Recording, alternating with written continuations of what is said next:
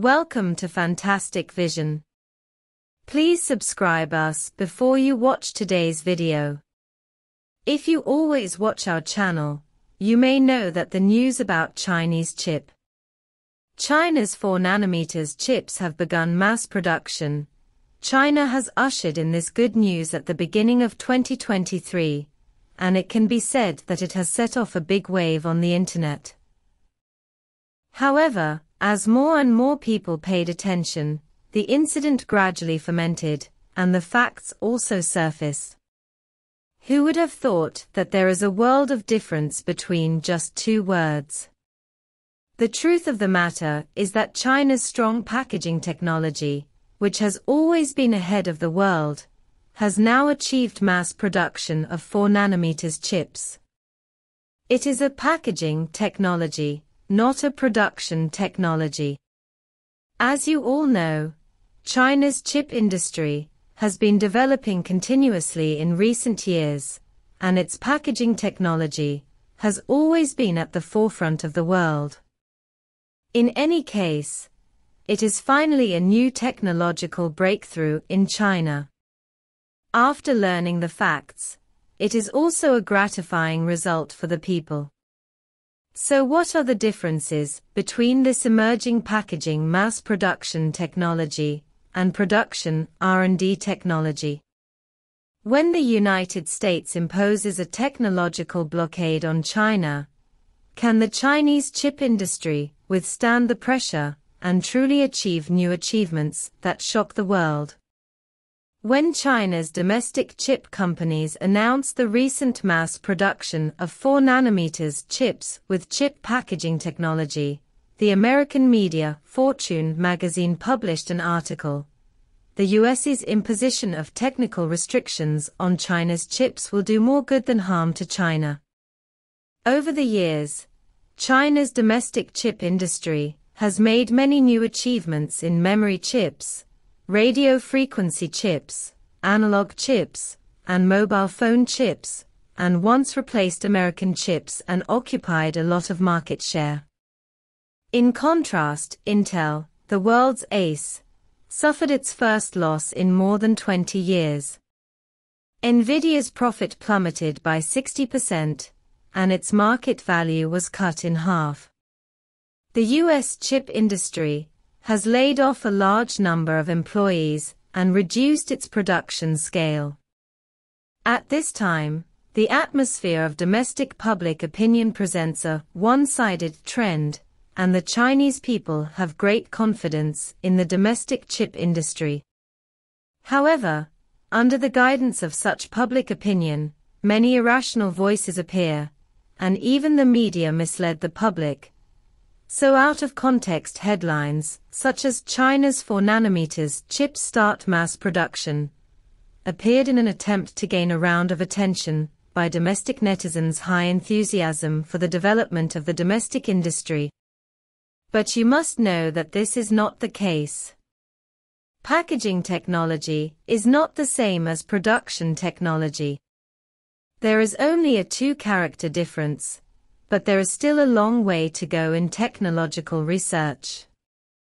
Although the domestic chip industry started late, it took advantage of the trend and gradually developed. Over the years, however, compared with the US chip industry, which started early and has a good industrial foundation, it is true that it still needs to improve its independent innovation capabilities. And such false news headlines really seem to confuse the public, making us simply immerse ourselves in the success, in the joy, but ignored the gap with the opponent. Encapsulation is not production and is by no means equal to packaging. In China, it is Jiangdian technology that seizes industry opportunities and engages in chiplet packaging. Changdian is currently the largest in China and the third largest chip packaging and testing giant in the world.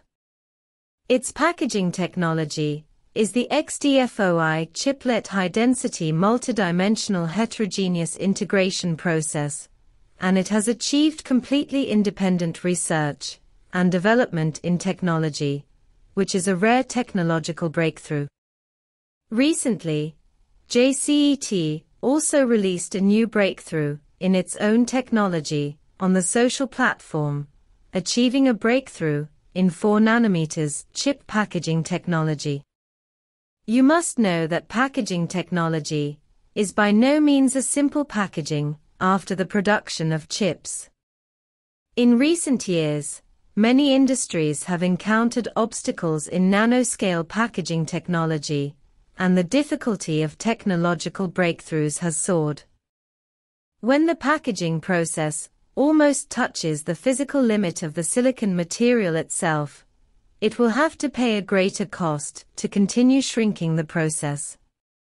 The new achievements made by JCET this time can be said to be better than the new progress made by other companies in the industry. Although it is not as difficult as producing chips, it is still gratifying. Of course, the word packaging cannot be compared with it. However, why did this fake news cause such heated discussions as soon as it came out? You must know that although packaging technology can be said to be the last step in the process, it is not the most difficult. After all, even a small chip manufacturing country like Malaysia can package, and packaging technology has always been China's technical strength. If it is really possible self-produced 4 nanometers chips, the result is quite different. Because today's domestic chip manufacturing company TSMC, which is deeply supported by the United States, only stays in the manufacture of 5 nanometers chips, and will lay out 3 nanometers in the next step, while the production of 4 nanometers chips is still a world-class technical problem. Under the upsurge of the small chip revolution, major companies are eagerly seeking new alternative technologies to avoid the fierce technical competition of semiconductor equipment. Focusing on small chips, they are seeking new technological breakthroughs.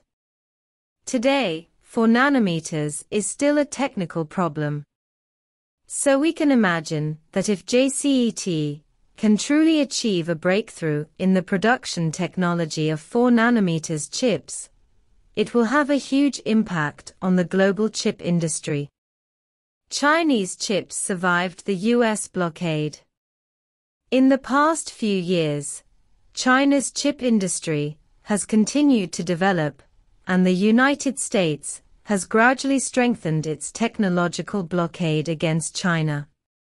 China's chip industry is on a dead end.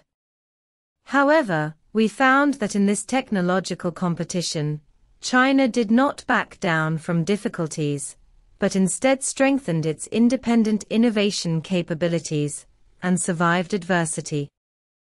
Multinational technology groups, represented by South Korea, are also suppressed by the United States. And China's huge chip market, swaying in the temptation of interests. In this regard, many foreign media have said that the US's suppression of China's technology has actually promoted the barbaric growth of China's technology. In recent years, in addition to the outstanding performance of 4 nanometers packaging, China's chip industry has also won the top spot in many global competitions and won many world firsts. For the core high-end technology, China is in the middle and lower reaches, and it is time to contract the production of parts with cheap labor. In the technology blockade of the United States, China's vigorous independent research and development has enabled the chip industry to show unique advantages in China's quantum computing, artificial intelligence, aerospace and many other fields, and has promoted the all-round improvement of China's technological level. Even though the United States once had advanced chip manufacturing technology, and China has always had a massive chip market, Qualcomm once customized exclusive chips for China. However, the United States blocked China and did not supply chips to China. On the contrary, it stimulated the development of China's chip manufacturing industry and restricted American chip manufacturers from earning huge profits in China. Who did the United States block by doing this? With the stimulation of China's huge market and the strong support of the state, Chinese chip manufacturers believe that they will achieve impressive results in the near future. Although the news this time is just groundless, it does not make everyone happy. The packaging technology of 4 nanometers chips is indeed another new breakthrough in the history of Chinese chip technology, and it is also a new breakthrough in the history of US imperialism. Under this, it is a side performance of China's continuous improvement of independent innovation capabilities. But it also reminds us that while achieving such fruitful results, we should not underestimate the scientific and technological strength of other countries. Only by recognizing the opponent and focusing on our own scientific research can we achieve long-term victory. So, can the new achievements of JCET this round further enhance the international status of Chinese chips? Facing the ever-rising Chinese chip industry, how will the United States launch a new offensive?